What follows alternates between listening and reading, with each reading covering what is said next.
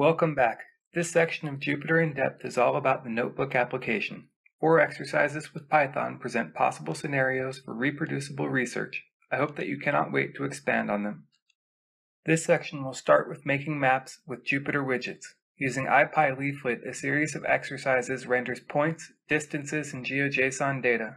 Ipywidgets deserves another lesson, so interact and basic NumPy usage is explored in the next video after that. Through the GitHub REST API, we can discover all of the notebooks left for us to learn by the Jupyter Steering Council. The GraphQL API gives us a powerful search and modeling tool that we can leverage fully with just a few functions in Python. Twitter is a huge source of daily intelligence. The 4th video in this section covers tweets on topics, tweets by users, locations, trends by locations, and storing trend data from JSON format to Mongo. Leaflet is a complex open-source JavaScript library for making maps. The maps are interactive and responsive and have many valuable features. There are Python modules that act as a bridge to Leaflet, and this section covers Ipyleaflet, a direct bridge to leaflet.js which allows you to interact with maps as and using widgets. For the first exercise, a dictionary of the named project Jupyter affiliates is passed as a variable. We plan to plot each affiliate to a map and perform some basic distance calculations, so we need to add a few fields to our data. At the minimum, we need a latitude and longitude for each affiliate. When working with web services and APIs, it is important to review the licensing restrictions and request limits, as they are often paid services in commercial use. Take caution to stay within the restrictions provided by the service host or data provider. For each of the entries in the affiliate's record, we can pull a location from Wikipedia. Many landmark types of entries contain coordinates, but the commercial entities are distributed and likely do not contain coordinate mappings. For the moment, we can pull the ones that do using the Wikipedia module. The public GeoLite2 dataset is available for use and will allow us to generate approximate coordinates for each of the entries in our affiliate list which does not have a corresponding location entry. We will use the city database. The data file can be downloaded from maxmind.com. Using the requests module, download the files and put them in the local directory. Using the zip file and tar file modules, extract the downloaded files. With both modules, the basic workflow is opening the file and then running extract all on the file object. The CSV data will be useful if we want to explore the data in pandas, however the database is more useful if working with the module. The MaxMind website maintains a table that states the level of accuracy by country for the data. Any result in the database may be affected by the margin of error, and this data is being used in this exercise for academic purposes only. First, import the database class from the GeoIP2 module. Using database, create a reader object using the DB file just extracted. For each of the entries in the Jupyter Affiliates dictionary, we check if it has a coordinate. If no coordinate is present, we pull the IP address and check the local database for a coordinate. At this point, our affiliates record should be complete and ready for visualization. To review the data, create a pandas data frame and pass the affiliates dictionary to it using the name attribute as the index. Ipyleaflet must be installed. Install it with pip or conda and then restart the notebook server, enabling the extension if you used pip. The map is built in the notebook by creating an instance of the map class and passing it some default data and the center point. The marker for the Washington Monument is literally added to the map instance. In the resultant figure, the map center is set to the Washington Monument and a marker is added. The default zoom level is used. For each affiliate, we create a marker instance and then add the marker to the map.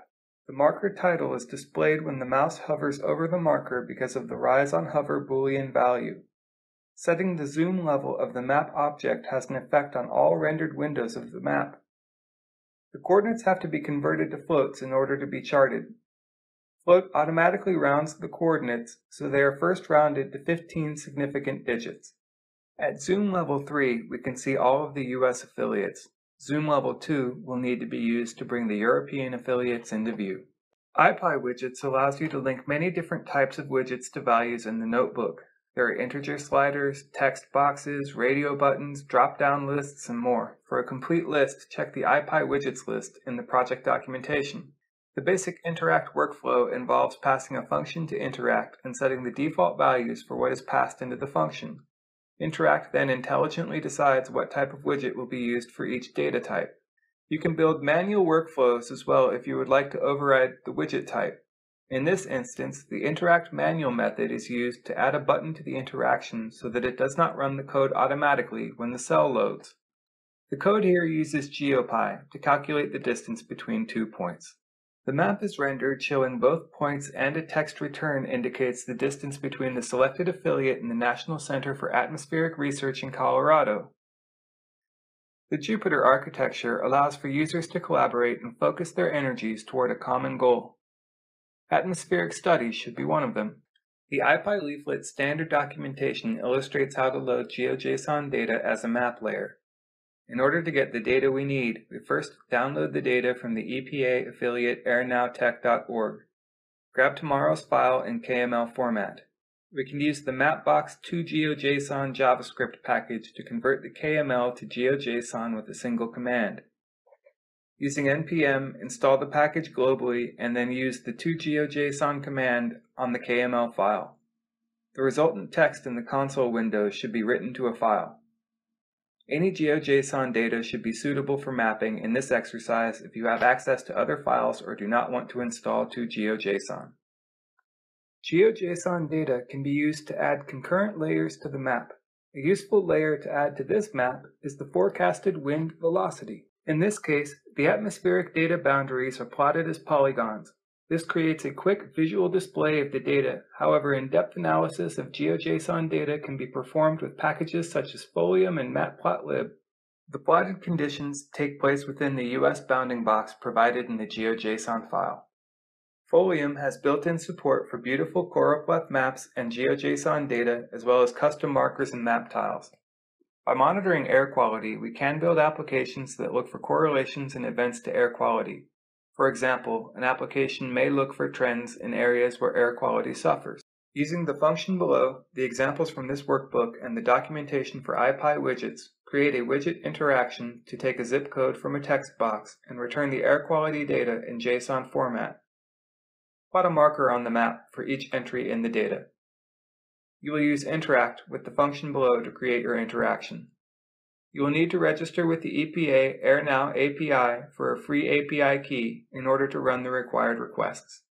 That wraps it up for this video. By now you should have plenty of ideas for data experiments that can be run with the simple tools we have learned and built.